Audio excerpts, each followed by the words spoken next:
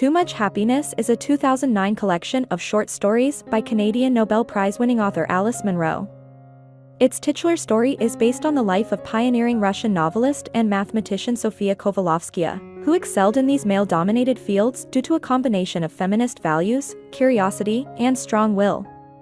The collection as a whole explores the injustices women experience in work, family life, and other parts of society, and their triumphs despite these injustices. The book was widely acclaimed for its subtle, yet powerful, multifaceted, and believable depictions of female figures. The collection's first story, Wenlock's Edge, is narrated by an unnamed young woman living in London.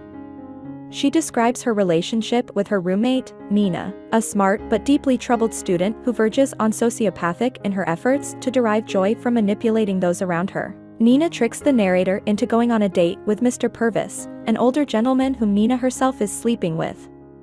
During the dinner date, Mr. Purvis pressures the narrator to undress at the table and later to read poetry to him. Some Women, also told by an unnamed woman, involves a masseuse named Roxanne who seduces Bruce and his mother, Mrs. Crozier. The narrator is supposed to be taking care of Bruce, who is terminally ill, during her summer job.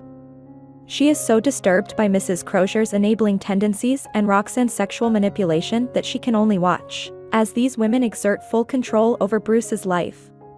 At the end, she reflects that adults are capable of unfathomable cruelty. In A Child's Play, Munro comments on the similarly cruel capabilities of children. It follows two children, Charlene and Marlene, who meet at a summer camp. Marlene, the narrator, recalls a summer when a girl named Verna tragically drowned at camp. Her apparent sympathy for Verna takes a dark turn at the end when she casually reveals that she drowned her.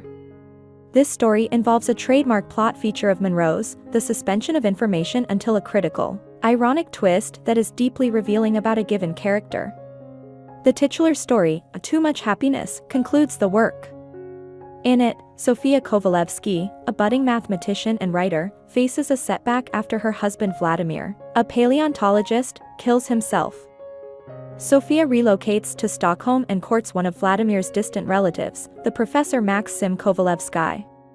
She finds it impossible to extricate her grief over Vladimir's death from her future relationships, but, nevertheless, forges ahead in her career.